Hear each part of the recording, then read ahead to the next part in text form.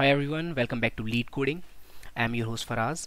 So in this video we are solving the fourth question of Leetcode weekly contest 232. Name of the program is maximum score of good subarray. You are given an array of integers, 0 indexed, and an integer k. The score of the subarray from I to j is defined as the minimum from I to j multiplied by the gap between this I and j. Okay. A good subarray is a subarray where the index k which is given to us lies between this I and j. Basically, from if the subarray is from this I to j, this k should lie somewhere between this I and j. Okay. Return the maximum possible score. Now in this case the given k is 3, 0, 1, 2, 3. So this element should come into picture. So the maximum score subarray is from the element 4 till 5. Okay. The minimum is 3 multiplied by the gap, that is there are how many elements are there in this subarray. Number of elements in this subarray is 5, so 5 into 3 is 15. That is the answer. Now while I was doing the contest, I came up with a solution, so I'll just explain you how did I come up with this. Let me just copy this particular test case over here.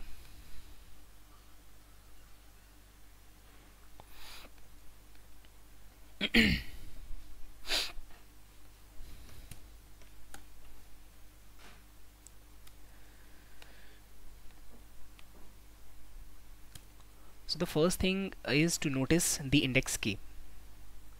The index k in this case is 3, 0, 1, 2, 3. So this element should come into picture. Okay, and this element should be included in the final answer. Now how many elements should I include from the right hand side? How many elements should I include in the left hand side?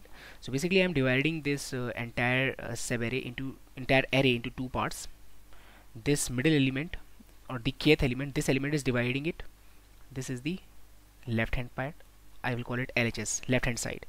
This is my right hand side. Okay, now I want to see how many elements can I include from the right hand side and from the left hand side. Alright, now for that if I am including this 4 from the left hand side, if I am not including anything, and if I am including 4 from the right hand side, the minimum is 4. The answer will be 2 elements, that is 7 and 4. 2 multiplied by 4, 8. If I am including 5, that means what is the minimum then? If I am including 5, the minimum is still 4 because these 3 elements will be included, and I am ignoring the left hand side. Okay, I am just ignoring this side.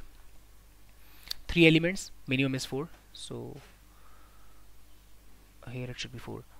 So 3 multiplied by 4, it is 12. Alright, the minimum is still 4. The minimum for this, if I'm not including anything from the left hand side and from the right hand side, the answer will be 7 multiplied by 1, that is 7. Alright, now let us say if I am taking the left hand side, and from the left hand side I am including the first element, that is 3. Minimum of 7 and 3 is 3. There are 2 elements, so 3 into 2, 6.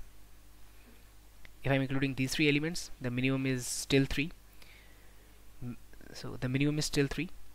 3 into 3, 3 elements, that is 9. Okay, if I'm including 1, then the minimum is 1, and 1 into 4 elements, that is 4. The minimum is 1. So if I somehow find these minimums, then I will be able to calculate the answers. How?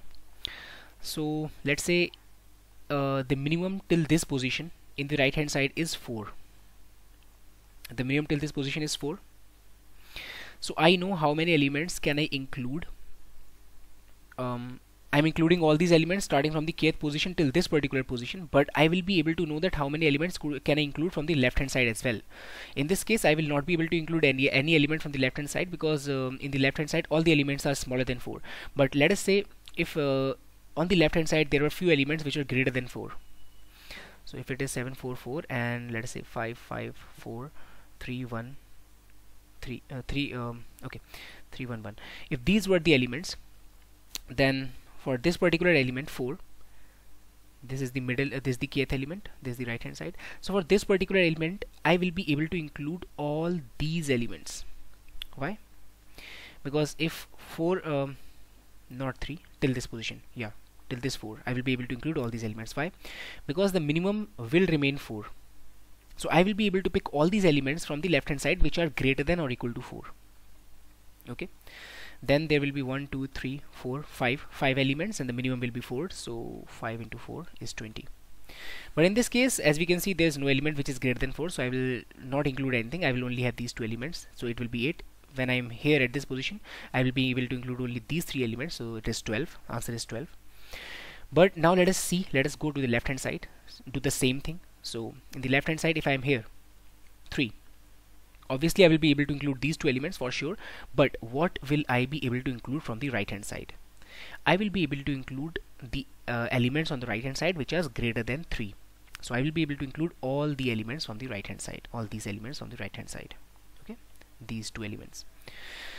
So the first task is to calculate this array which is having the minimum element at all the positions, starting from the kth position, going backward for the left hand side, going forward for the right hand side. If I will be having this, it will be very simple to calculate the answer.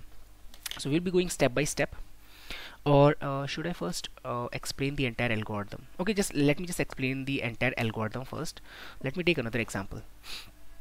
Let's say 8 is the kth element. This is the kth element, 8. Now after 8, the elements are 6, 7, 4, 5. Okay, and here it is 7, 7, 5, 2, 1. Now I am saying that we have to calculate the minimum. So minimum starting from the kth position. This is the right hand side, this is the left hand side. Minimum here is 8, minimum here is 6. It will be 6, and it will be 5, it will be 4. Okay, and for this part it will be 7, 7, 5, 2 and 1. This is the minimum. Now let's say now if I'm looking for the answer on the right hand side, I will be going to each of these elements one by one. I will go to 6. Okay, now how many elements can be included from the left hand side? How many elements can we include? We can include till the point the smallest element is greater than or equal to 6. So we can include till here. If we include all the elements till here, we will be having 1 2 3 4, total number of 4 elements, and the minimum will be 6. 6 into 4, that is 24. Now if I'm going to this position, the minimum is 6. So again the same story, I will be able to calculate till 7. So there are 5 elements, 5 into 6, 30. If I'm here for this 5, if I'm here, I need I can pick till the point the smallest element is greater than or equal to 5. So I can pick till here. Okay, the smallest element will be 5, and total number of elements will be 1 2 3 4 5 6 7. 7 into 5, 35. If I'm here, I will be able to pick all the elements which are smaller than which are greater than or equal to 4. So till this position again, till this position. So 1 2 3 4 5 6 7 8. 8 into 4, 32. Okay, this is the maximum till now. Again I can repeat the same process on the left hand side. So I'll be going to this element first, 7. I can pick all the elements which are greater than or equal to 7. So as I can see on the right hand side, I have nothing. I can only pick till the kth element, so only 2 elements. 2 into 7 is 14. Again for this 7, it is 3 into 7, that is 21. For 5, now for 5 I can pick till this point. So it will be 1 2 3 4 5 6 7. 7 into 5, 35, and so on. I can just repeat this process. So for this element, this is 2. So for 2 I can pick till this point, till the end. So I need to generate this minimum element array, which I can simply do using the for loops. Okay, I'll just show you the code. So let me just show you the code here. Yeah, so this is the code. Here I am calculating the minimum element. Minimum element for the kth position is obviously k, nums of k. Now forget about this map, forget about everything about this map. Okay, just forget about it. We are calculating the minimum element. So minimum element of I is equal to minimum of minimum element I minus 1 and nums of I. This is for the right hand side. Okay, cool. Similarly, this is for the left hand side. Now once we calculated this minimum element array, now we need to search we need to search. Let me just get rid of this, then I will explain.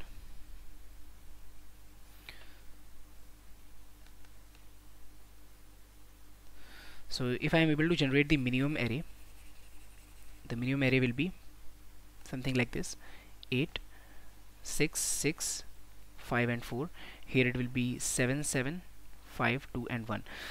So let us say I'm traversing on the right hand side. So for this element I need to find the index, the position on the left hand side.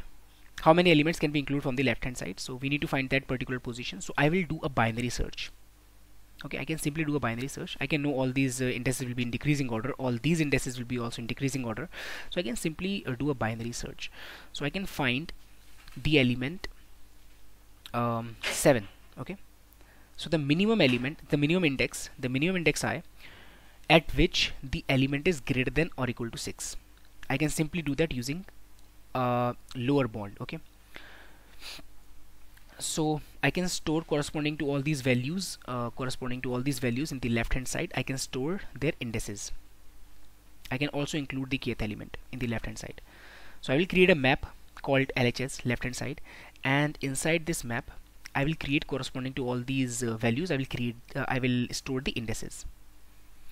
Now at these indices I will be as the map is sorted, I will be able to use the function lower bound, that is of the complexity n log n, binary search. Okay, and using that lower bound I will be able to find out the index. Like for 6 I will be able to find out the element which is equal to or greater than 6, that will be 7. So for 7 the corresponding index will be I.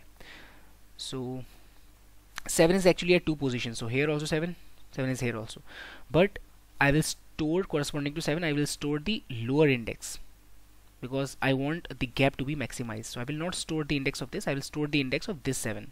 Similarly for 6 I have 2 6s, but I will be storing this 6, index of this 6, that is larger. I want to maximize the gap, right? So that is what I'm doing here. You can simply have a look at the code. This is the RHS map. In the RHS map, first of all I'm inserting the position for the element k and then going backward. Similarly for the left hand side I'm storing the value k, then I'm going to the left hand side from right to left. Okay, and this is nothing. Here what I'm doing is, here I'm doing the lower bound. So the lower bound is going to give me the index. It will give me the index, and then I can simply find the gap and multiply it by the element x, which is the current lowest element. Okay, so this solution will be accepted. And what about the time complexity, the space complexity? Space complexity is big O of n because we are using extra n space to store all these elements. Here it is extra n space, in the maps also extra n space.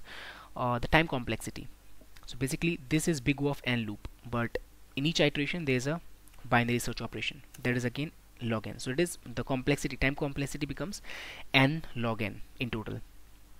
Alright, so this is it for the solution. I hope you like the video. Make sure to subscribe to the channel if you want more such content in future. Thank you.